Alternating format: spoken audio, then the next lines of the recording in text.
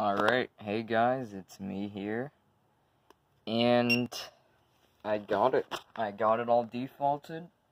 It's only down to one trouble, which is batteries, and I cannot use batteries for this because, they require 17 amp hour batteries, and I don't have those. That's the minimum, actually. The minimum is 17 amp hour. Those are like the size of car batteries. But anyway, here's what I got. This is addressable, but it's in conventional for now. And yes, this panel is a hybrid panel. So, meaning, there's 8 input-output circuits. This is an output circuit that goes to that. And then this, I programmed as an input circuit, so you can put conventional stuff on here. Like a 2-wire smoke detector, which I will probably do. But it's just as a pull station right now. I programmed this function button right here, F1, to disable NACs by group 1. And yeah, let's start off by pulling this pull station. 3, 2, 1.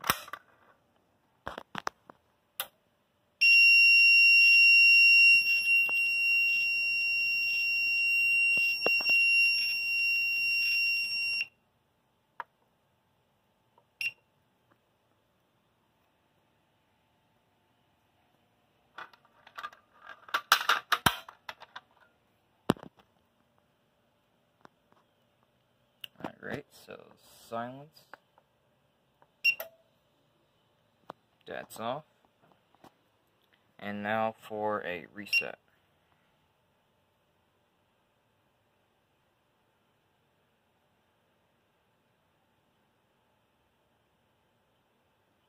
Then I'll just disable the neck. And then we'll do this. So,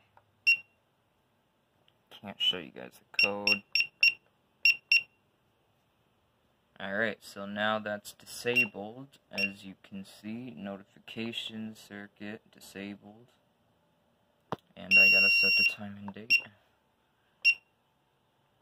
Now to do that, input the code again, and it's all normal. So yeah, I'll do a drill as well, just for the heck of it. So 3, 2, 1.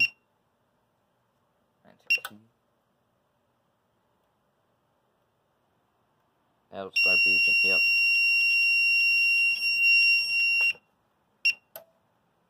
Yep, and it's just like a press any key, it ends the fire drill, just like that.